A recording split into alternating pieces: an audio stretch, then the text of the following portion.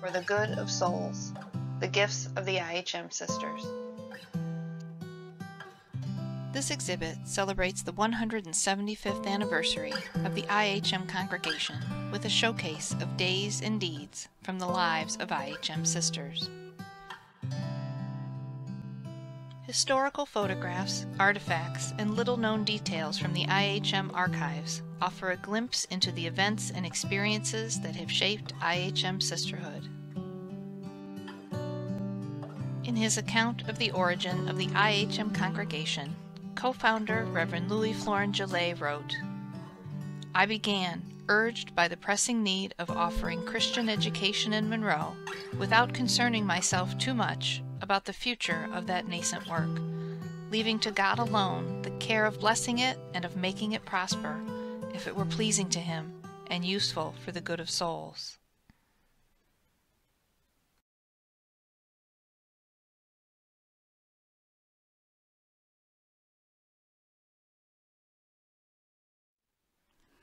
Gillet embraced his life as missionary priest with zeal and fortitude. He toured on horseback the many stops that made up the extensive St. Mary of the Immaculate Conception Monroe Parish, preaching to the French and German settlers, often in their native tongues. Thus, out of necessity, he met the people where they were. And still he wished to do more. In an April 1845 letter to his Redemptorist superior in Belgium, Gillet wrote, "An immense field is open in this country to the sons of St. Alphonsus. The good that already has been performed by the grace of God is incalculable, but who can measure all that is yet to be done? I desire to be everywhere when I think of so many needs."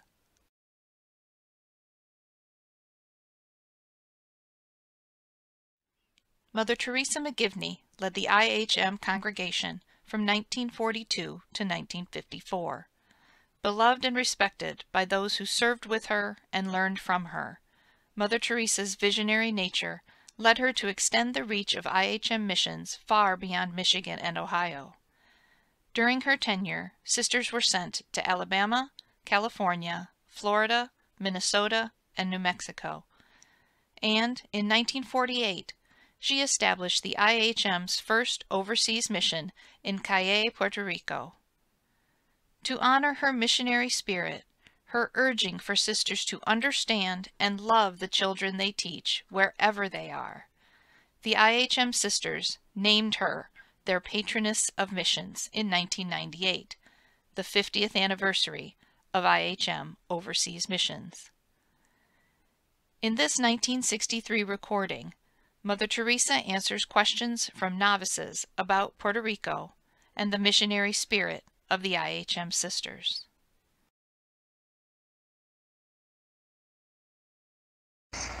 As you know, this is Mother Teresa. We met her for the first time when she came back from Puerto Rico, and now we're privileged to have her with us this morning. We would like to do this in a question and answer form, since Mother feels that that's the best way that we will find out what we want to know. Why did you choose Puerto Rico for your first missions? Well, we chose Puerto Rico because the bishop from Puerto Rico came and asked us to go, and we heard afterwards, every place that we went and said that we were opening houses in Puerto Rico, they said that's the most wonderful place to go because it's such a very poor place. And 15 years ago it was much poorer than it is today. Today it seems to have advanced considerably. What attitude do the people have towards the first sisters on the missions? Oh, they love the sisters. And if you drive through the country and see children, as soon as they see the sisters, they call out, "Dear little sisters." You might be as big as a house, but you're dear little sister to them in Spanish. Mother, how would you describe the faith of the Puerto Ricans? They're very devoted to our Blessed Mother. Maybe we hope that these people that we're teaching now, in their generation, will understand the Mass and understand their faith better. But these people didn't have anybody to teach them, you see, and they've just had their own way of loving our Blessed Mother and our Lord. And the Lord probably loves them better than He loves us. even though they don't do the things that we do. What exactly is the missionary spirit? And what are their qualities? Well, you have to be very adjustable. Do you know what that means? You just can't go to the missions and expect to find the missions as you find them here at home. And you have to be very generous, of course, and you have to be that anywhere, no matter where you teach. There's lots of generosity. You must love the people and the children, but you must love them wherever you are, because unless you love the children, you won't do for them what God wants you to do. And children are very keen on knowing whether you love them or not. They know that in no time. Either you love them or you don't love them. You can't fool children. So you have to love them, and you have to love their country and their customs. And they'll ask you many times, do you like our country and do you like our people? And you always have to say yes, and of course you should mean it. While this small globe cannot accurately document the hundreds of schools, cities, and parishes where IHM Sisters have ministered, it stands as a visual representation of IHM global presence over the last 120 years.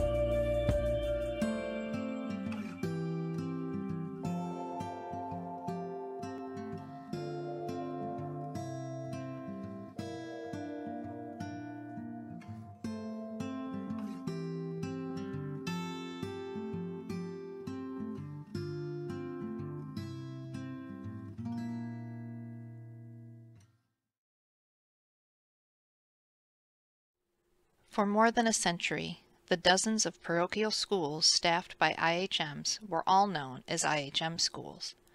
However, the institutions they founded and maintained, and in many cases built, are the ones that truly embodied the educational vision and cultural values of the IHM Sisters.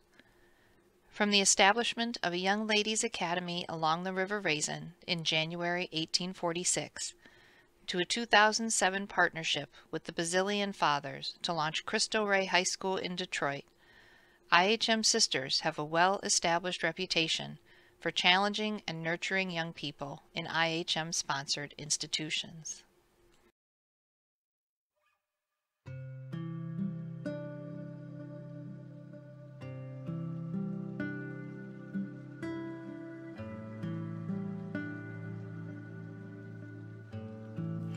September 19th, 1927. An academic procession and Mass of the Holy Spirit precede the opening of classes on the new Marygrove College campus in Detroit.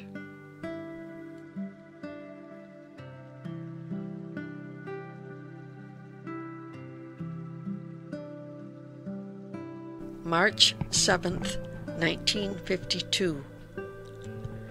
Marygrove College President Sister Honora Jack is the first religious sister to receive the Woman of the Year Award from the Soroptimist Club of Detroit, a branch of an international organization devoted to improving the lives of women and girls.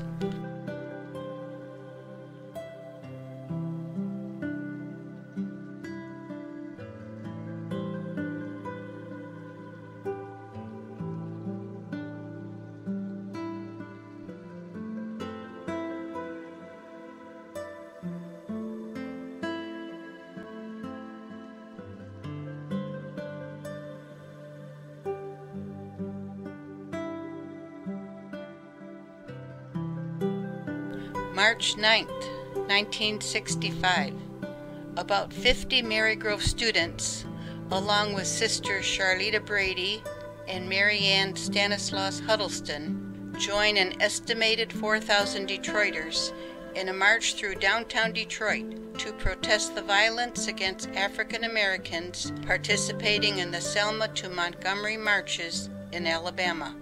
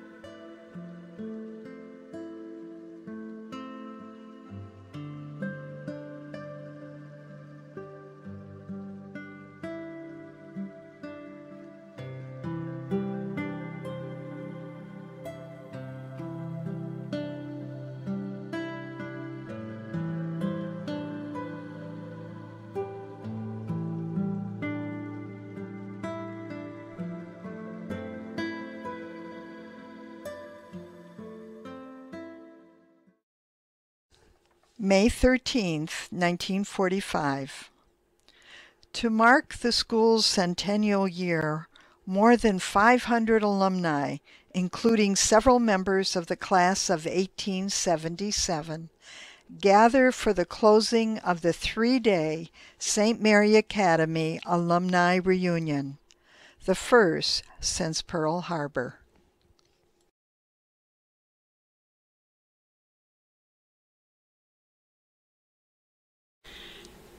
October 11, 1997, former Hall the Divine Child teacher, Sister Kathleen O'Brien, welcomes more than 280 cadets to the first HDC reunion.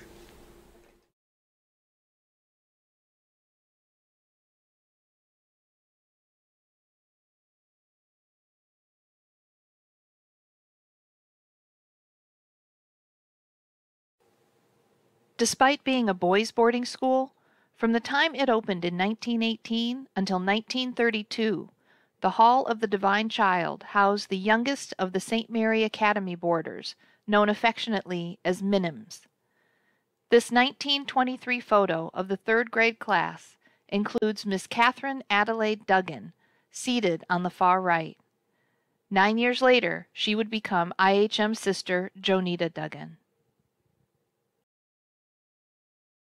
October 27th, 1941. IHM Sisters from Detroit's West Side Missions visit the new Immaculata High School.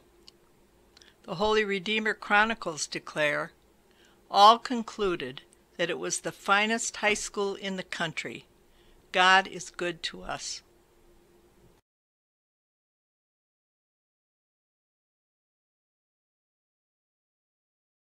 February 1st, 2005. Learning the school will soon close, Representative Danny K. Davis of the 7th Congressional District of Illinois offers thanks to Immaculate Heart of Mary High School in Westchester for more than 40 years of academic excellence and service.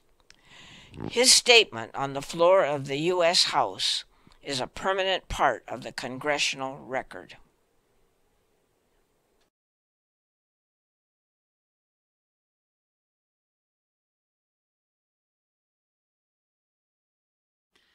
May 31st, 1960. Archbishop John Dearden leads the formal dedication of the new Marion High School in Birmingham, now Bloomfield Hills, Michigan.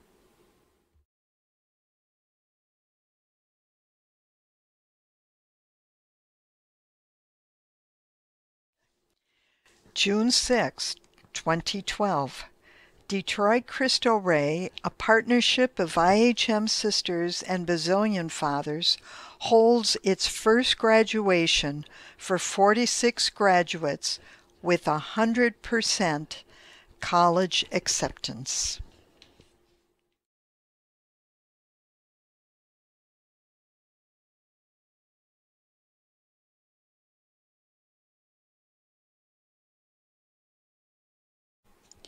July 30th, 1926. The IHM Congregation purchases the 157-acre Jacob Newcomer farm, purportedly acquired by Mr. Newcomer some years earlier, for a keg of whiskey, 20 pounds of tobacco, and a pail of fish. July 31st, 1926. The IHM Congregation purchases a 276-acre farm belonging to Mr. Fred Humphrey that includes 22 cows, 56 sheep, 30 hogs, 60 acres of corn, and 1,500 bushels of oats.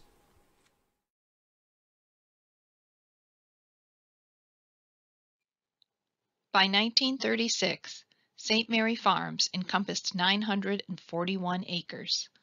The crops, livestock, and poultry produced there and in the Motherhouse Gardens fed the sisters and students at the Monroe Institutions, Marygrove College, and many of their missions in the greater Detroit area.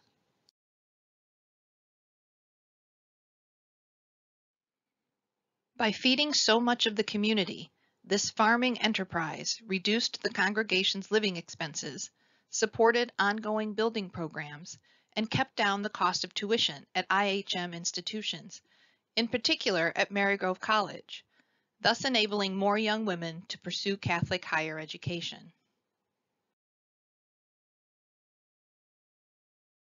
This hand-operated corn sheller, built by the Hocking Valley Manufacturing Company around 1900, removes individual kernels of corn by pulling the ear through a series of metal-toothed cylinders that strip the kernels off the cob. May 16th, 1998. The first produce and herb gardens are planted at the St. Mary Organic Farm on the campus of the IHM Motherhouse.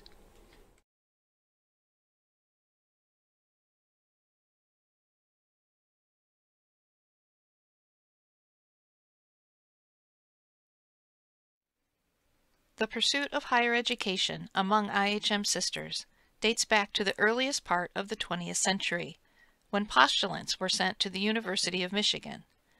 At that time, Catholic universities did not admit women religious, and professed sisters could not attend secular institutions per church policy. In the decades to come, once some of the existing restrictions were lifted, many sisters furthered their higher education, earning master's degrees and doctorates from prominent institutions, including Catholic University of America, the University of Notre Dame, and Fordham.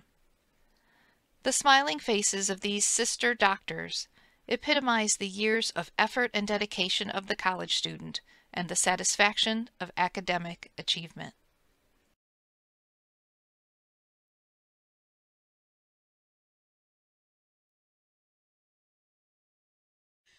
June 14, 1922. Sister Mary McGrath, the first IHM to earn a doctorate, is awarded a PhD in psychology from Catholic University of America.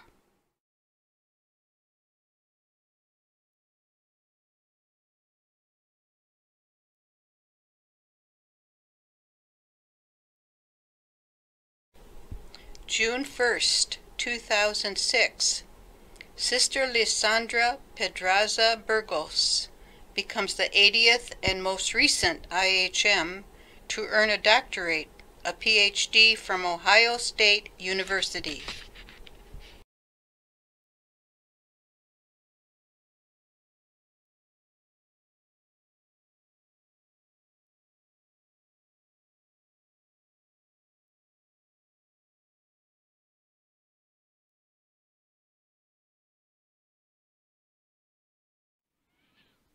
A 100 years ago, ratification of the 19th Amendment and the fight against the ongoing campaign to eliminate parochial education in Michigan brought many IHM sisters new and unusual opportunities to both march and vote against an unjust law that threatened their very foundation as educators. And in the last half-century, the successors of these sisters have shown themselves willing to speak out, to protest, and to stand and march alongside others who do more than just talk about the need for peace, equality, and justice. October 31st, 1920. A march and demonstration are held in protest of a statewide proposal requiring all school-age children to attend the public school in the district in which they live.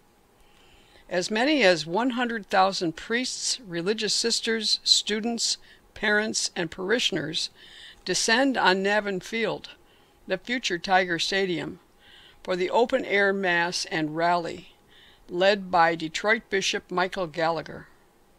The proposal is defeated 2 days later. This detail from the panoramic photo shows habited sisters from several congregations, with IHM sisters clearly among the crowd.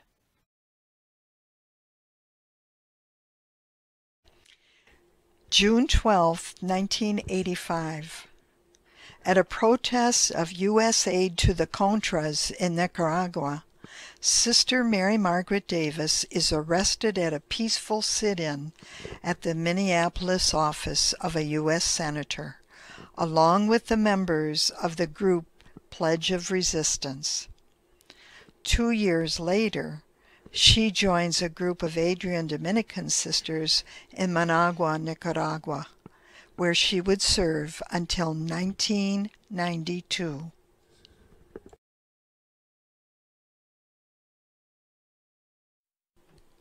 November 22nd, 1998.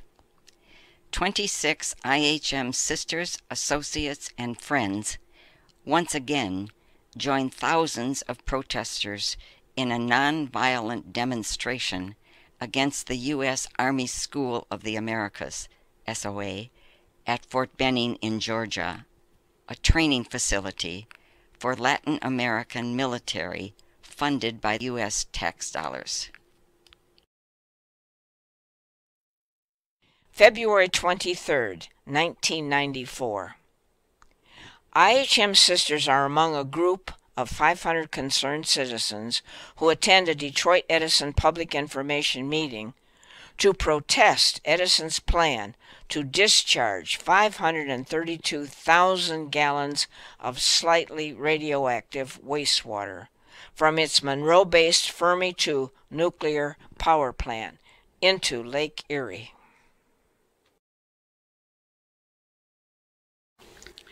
January 24th, 1990. Sister Elizabeth Walters began serving a 6-month sentence for trespassing as a result of a September 1989 protest at Wirt Smith Strategic Air Command Base in Oscoda, Michigan.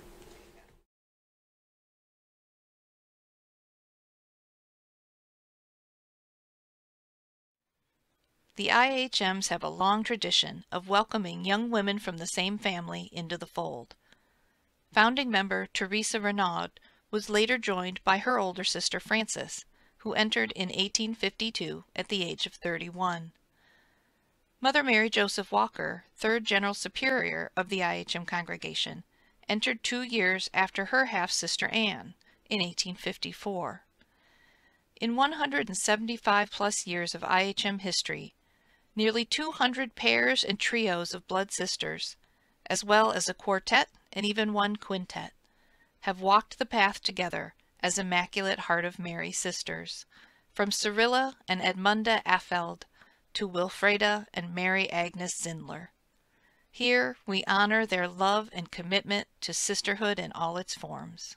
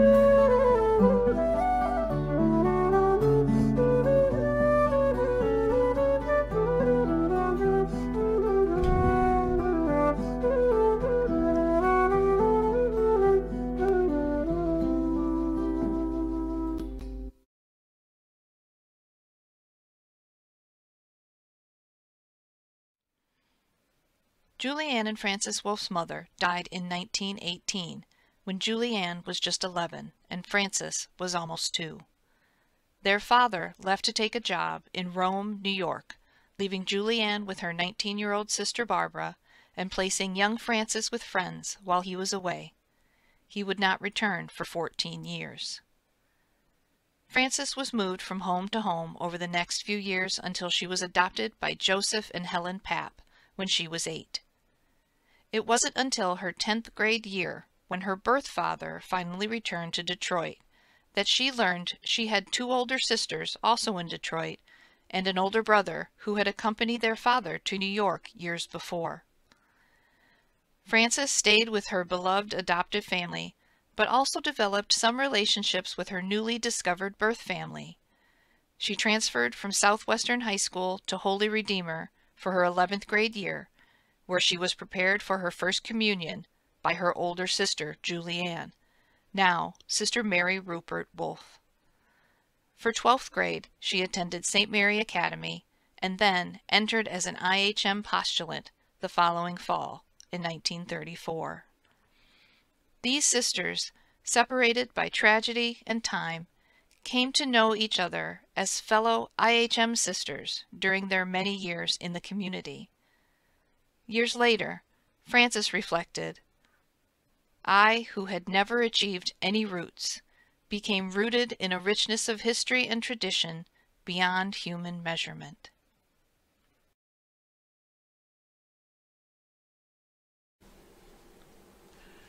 A sacred space in a noisy world. That is how Sister Eva Scholl described Visitation, the IHM's House of Prayer community. Starting in the 1960s, the noise came from unprecedented freedoms and change, both in the church at large and for cultures around the world. Individual Christians as well as long-established congregations of religious had to navigate questions of spirituality, obligation versus choice, purpose and charism. In all that noise, could they still hear and heed the Spirit of God, they wondered? The IHM community did not shy away from the questions. Indeed, these sisters led the way toward transformation, experimenting with the elements of contemplation, renewal, and apostolate. From the 1966 chapter on, they were instrumental in shaping a global House of Prayer movement. They engaged as individuals and as a congregation. They did, and still do, welcome all seekers, first at the Lord's Barn on the Monroe campus, soon after in Africa, Brazil, and around the world. Now, the spirit of that sacred space is continued at Visitation North, River House, Maxis, and the Margaret Brennan IHM Institute.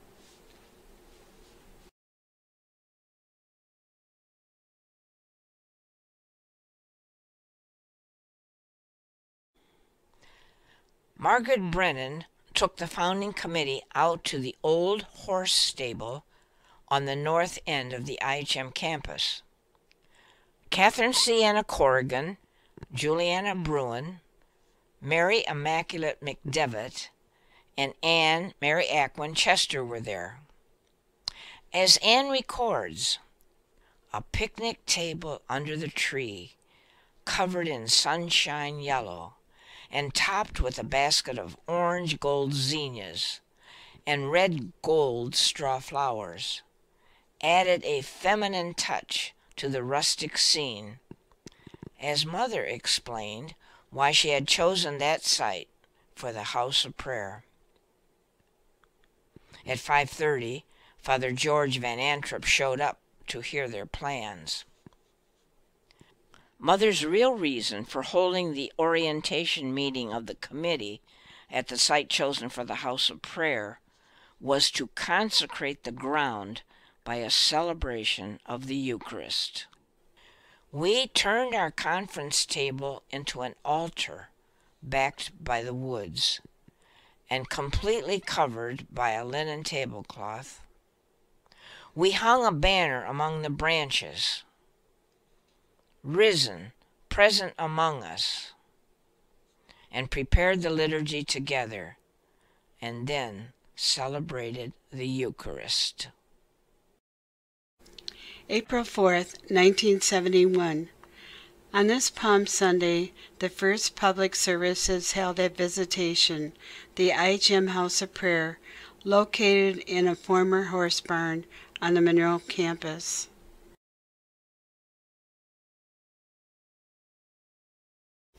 October 17th, 1978.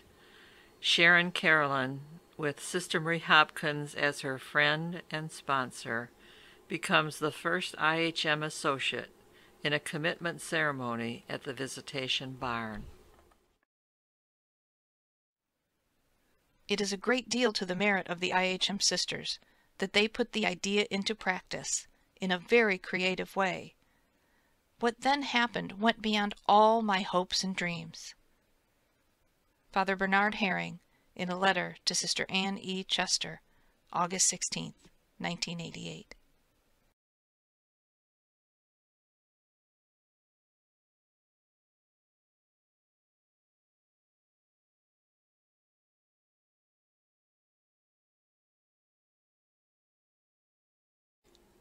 May 17th, 1934. IHM Sisters Rosalita Kelly and Vincent DePaul McGivney visit the Mother House of the Oblate Sisters of Providence, OSP, in Baltimore. The Oblates' records confirm that Mother Teresa Maxis, IHM, and Mother Teresa Duchemin, OSP, a woman of African descent, were in fact the same person.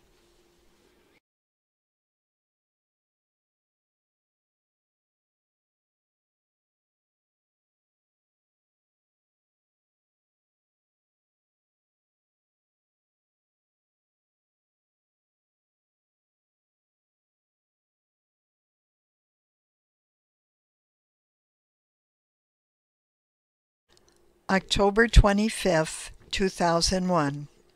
Mother Teresa Maxis is inducted into the Michigan Women's Hall of Fame at an awards dinner and ceremony in Lansing. December 3rd, 2003. Mother Teresa Maxis is inducted into the Monroe County Hall of Fame. A commemorative plaque hangs in the county courthouse.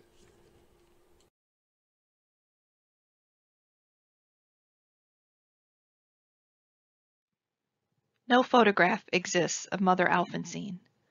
Born Josette Godefroy in 1803, she entered the IHM Congregation just 6 months after its founding at the age of 42, several years after the death of her husband. She presented the fledgling community with all she possessed, some furniture and $700. This generous sum, the equivalent of $24,800 today, went toward the construction of a convent for the group of sisters now numbering just 4. December 8th, 1859. Mother Mary Joseph Walker is elected General Superior of the IHM Congregation. Bishop Lefebvre appointed her to that position 8 months earlier, following the dismissal of Mother Teresa Maxis.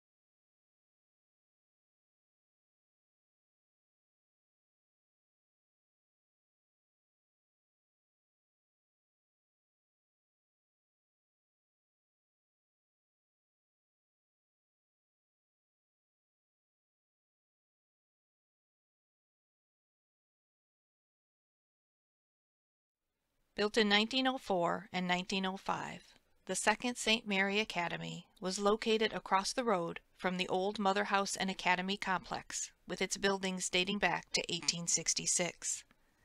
This 5-story structure of red-pressed brick and stone served as St. Mary College and Academy until Marygrove College opened in Detroit in 1927. The academy, pictured here soon after it was built, was destroyed by fire on June the 3rd, 1929. It had recently undergone extensive renovations, completed just 2 months earlier.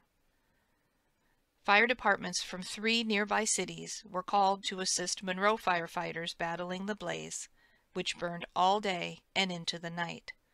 Mercifully, no one was killed or seriously injured.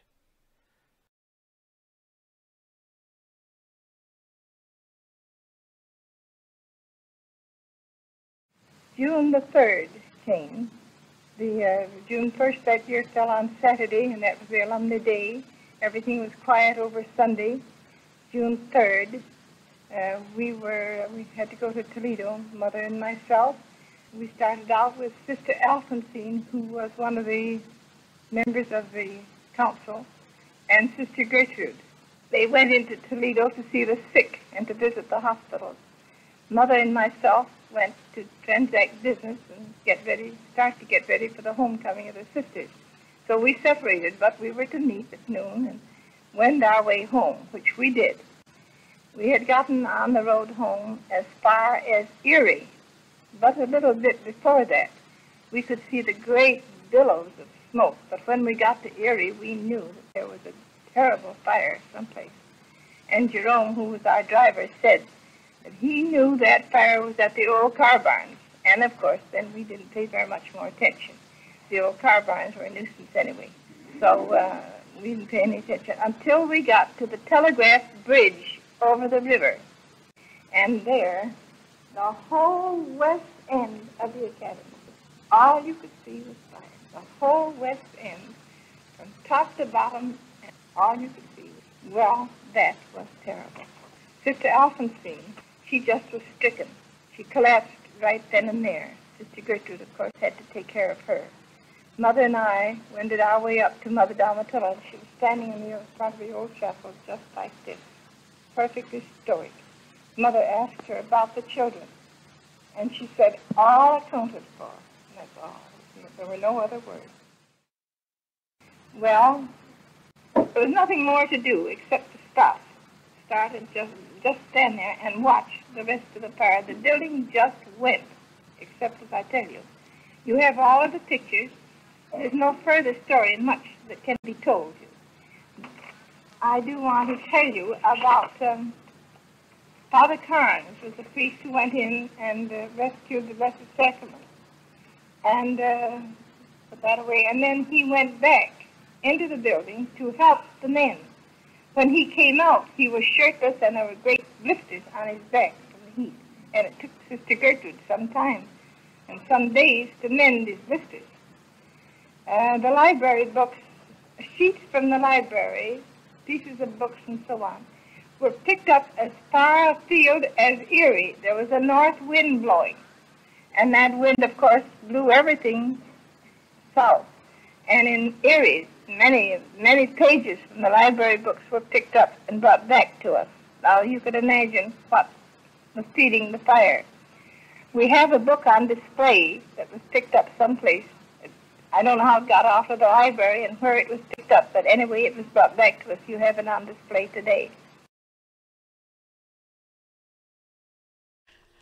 Mother Domitilla Donahue, letter to the IHM community, June 10th, 1929. That memorable evening, as we beheld the blackened walls and smoldering embers, we shuddered as we considered what might have happened, and with grateful souls we thanked God that in the awful tragedy He had not asked the sacrifice of a human life. Oh, let us never cease to praise and bless His holy name for this unspeakable favor. For had the fire occurred at night, we can well imagine what might have happened. Dear sisters, The cross is a test of our fidelity. As one letter said so beautifully, fire purifies. So it may be that the dross of earthly frailty will be cleansed from out our souls, and that the rehabilitation, spiritual as well as material, will be nobler than before.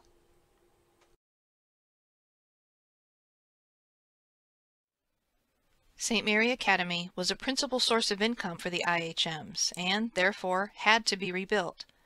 Insurance came nowhere near covering the loss of a building valued at $1 million. 5 months later, in October 1929, the stock market crashed, plunging the world into the Great Depression.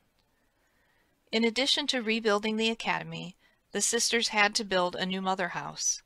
The old mother house on the River Raisin was inadequate, dilapidated, and beyond repair. In the depths of the Depression, the sisters, already in debt for Marygrove College, had to borrow again, putting everything they owned as collateral on the loan. From the IHM Motherhouse Chronicles, August 6, 1931. Ground was broken for the new mother house. At 4:30 p.m., all the sisters from the mother house and the Hall of the Divine Child, with our 77 novices and 60 postulants, assembled on the site of the chapel, and after singing the hymns, Heart of Mary pure and fair, Heart of Jesus we are grateful, and My Convent Home, Reverend William Flossiak, chaplain of HDC, blessed the spot.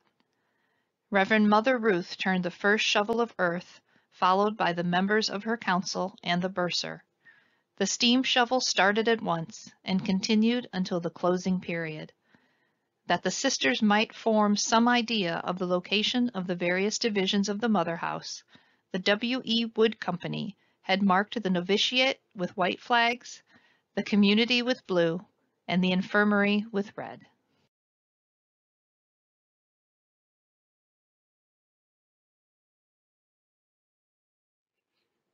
During construction of the new mother house, it became clear to Mother Ruth Hankard and Congregational Bursar Sister Miriam Ramo, pictured left to right, that the Mother House Chapel would have to wait.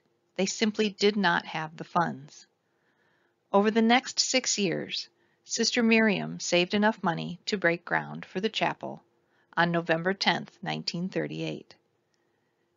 After their first Holy Mass in the new chapel on Friday, December 22, 1939, the Mother House chronicler observed, "There was no sleeping during meditation, but I fear some were so entranced with the beauty of their surroundings that they were carried away from their prayers." While so many, architects, builders, tradesmen, donors, sisters, through their labors and their sacrifices, contributed to the creation of the IHM Mother House Chapel, Sister Miriam Ramo is considered a primary force that made it happen. Congregational historian Sister Mary Jo Maher said of Miriam, "The great sweep of buildings across the front of our property is her crowning glory, and the chapel is the jewel in her crown."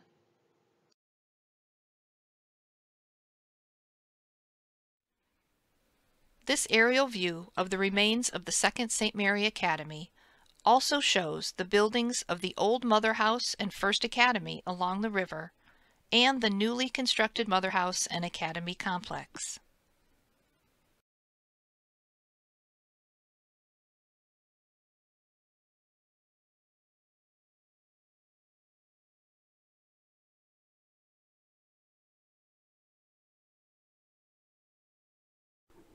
September 6, 1847. IHM co-founder Reverend Louis Florent Gillet is recalled to Baltimore and replaced as IHM Superior by Reverend Egidius Smulders. February 9th, 1891. Having learned the congregation he co-founded survived and flourished, Father Gillet, now Père Marie Celestin, a Cistercian of the Immaculate Conception in Hautecombe, France, reconnects with them via correspondence with Westchester IHM Sisters, Clotilde and de Chantal.